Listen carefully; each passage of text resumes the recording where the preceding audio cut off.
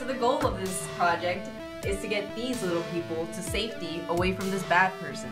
So these people have a green back coating, while this one has a red back coating.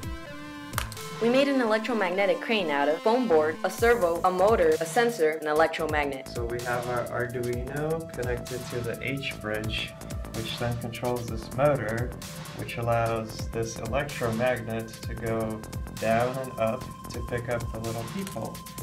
And we have an IR sensor here in the front that detects the people, and then this color sensor with a photoresistor that will allow us to tell which color the people are, either red or green. And then the servo for this turntable will turn in the direction of either red or green. So if it's red, it's going to drop the people off the table, and then if it's green, it will go in the opposite direction. Alright, lastly we have our Electromagnet 2000, which is basically 99 feet of copper wire wrapped around a nail. And we control it by hooking a battery up to a manual switch.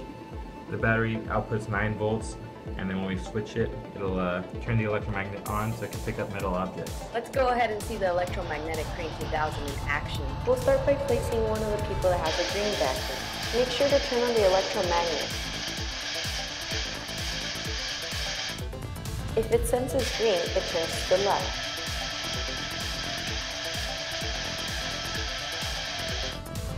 Turn off the electromagnet once it's in its designated area.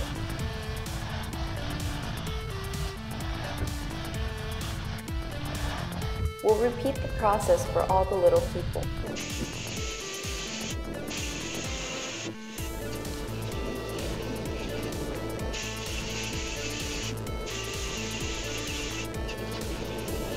Now we'll go ahead and try one with the red vacuum.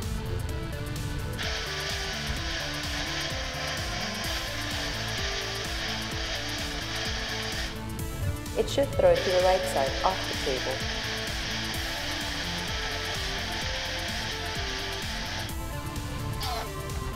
Hooray! The 3 little people are safe thanks to the Electromagnetic Crane 2000.